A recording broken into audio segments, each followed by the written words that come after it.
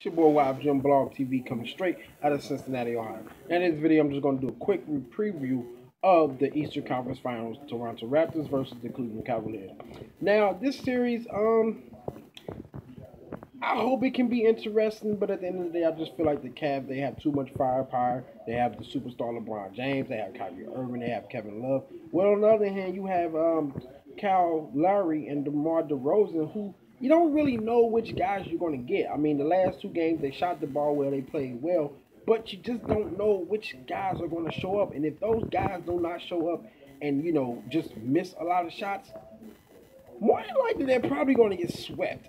But if those guys are making shots and hopefully, the others on the Toronto Raptors, Bismack and DeMar Carroll, step up and play big, Terrence Ross. Overall, it has to be a whole team collective, effort if they want to beat the Cleveland Cavaliers. But if the main two guys on the Toronto Raptors do not play well, then I don't even think they're going to win a game. But at the end of the day, I have the Cleveland Cavaliers winning this series in 5. I give Toronto Raptors at least one game. And if they can pull off 2, that would be great. But I hope it's not a sweep. At least make it interesting. But if not, then hey man, at the end of the day, the Cleveland Cavaliers, they just been on a roll right now. They're shooting a 3-ball well, and as of this moment, they haven't played no tough competition yet. The only tough competition that they will have a challenge with is depending on who comes out of the West, OKC or the Golden State Warriors. But other than that, this is probably not a challenge now. I can see Toronto Raptors taking game 1, honestly, because they're fresh off of playing in game 7. Some people say they may be tired, but I don't think those guys are fatigued.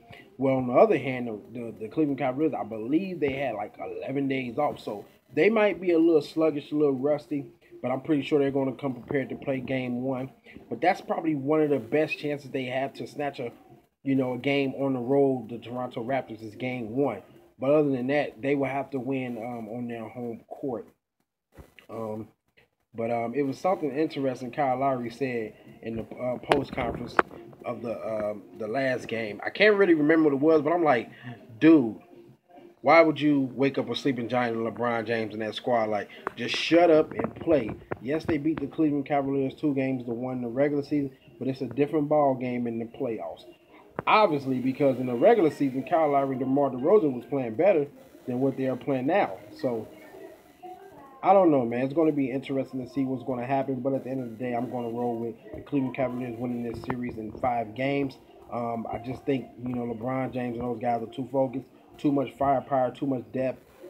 And, and then on top of that, the Raptors may not even have Valanciunas, so that's a big blow.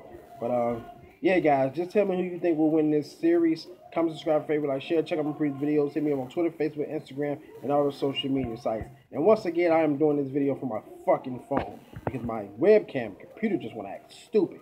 But I'm out, y'all. Deuces.